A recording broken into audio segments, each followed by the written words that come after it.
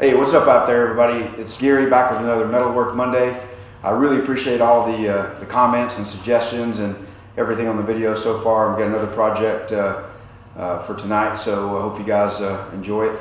Keep up the comments and the good suggestions and ideas. I'll definitely be taking those into consideration. Just some, as you can see there, some great comments from Cigar Captain. I guess he used to be a machinist. He's been a long time subscriber and commenter on a lot of the videos. Terry WTBM 123 had a great suggestion on chuck issues with the drill chuck. DJ Devin 3, Cobra Fanatic 22, all these guys, just a few more. Wild Eyed Northern Boy has had some good comments. Jeff from Photo Finish, SYF, Greg Porter, Cecil, a lot of great guys with a lot of great comments out there. And also let me know what you think about the format of the videos. I'm trying to, talk less and show more action shots. And hey, how about doing what you just said and talk less and actually do something? Show these guys some work and quit talking. So get to it. Okay, well, you heard him. He said talk less and get to work. So let's get to it. All right, so here's the stuff we're going to use for our project for this week. If you pan over there, you remember this guy, we did some paint work on it, painted the knobs and so forth on that, and we got 4 of those, and so we want to be able to build some fixturing and stands to allow for an infinitely adjustable configuration to build square or rectangular frames that are could be of any size. So we got these cheap Harbor Freight little caster tripods that have an indented center, which hopefully is going to lower the center of gravity, make them a little bit more stable. We've got some 1 1/4 inch bolts, 3 inches long, that we're going to use to do the fine adjustment on the height. And then some galvanized tubing, I think it's 2.5 inch in diameter fence post stuff left over from some work we did on the fence post a couple of years back. So we're going to cut that up and use that. So what we're going to do is these bolts are going to weld to the plate like that, and then the nut will go down in the top of the tube.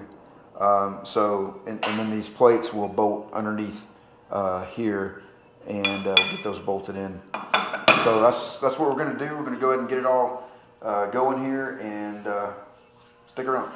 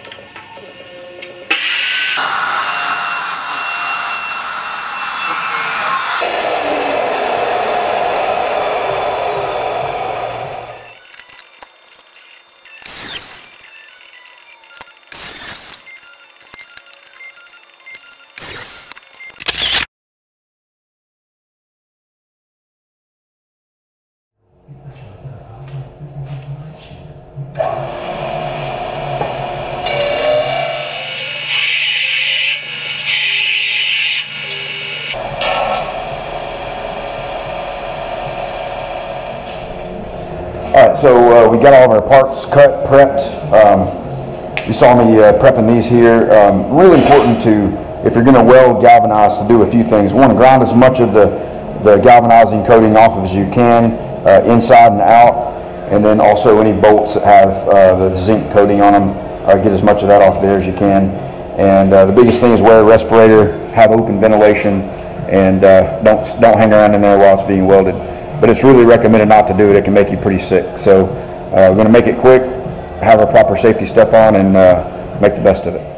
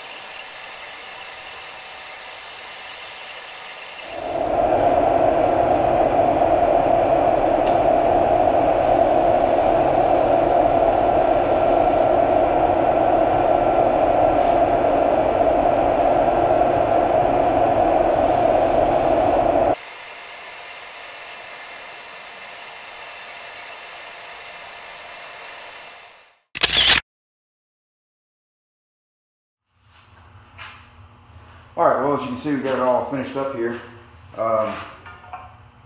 And this is about as small as we can make it without, with this size, you know, you kind of just run into, button into everything here. Not enough room really, even for this.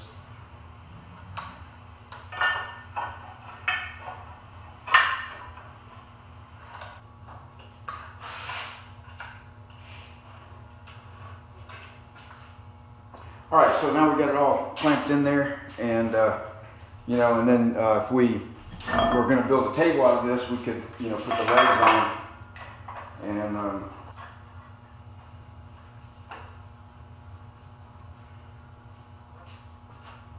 all right, and then just get it all welded up, let it cool down and cool off on its own, just at normal temperature, and then hopefully it'll keep this, you know, these kind of fixtures or these kind of frames and all from warping if you don't have any kind of jig to put them in.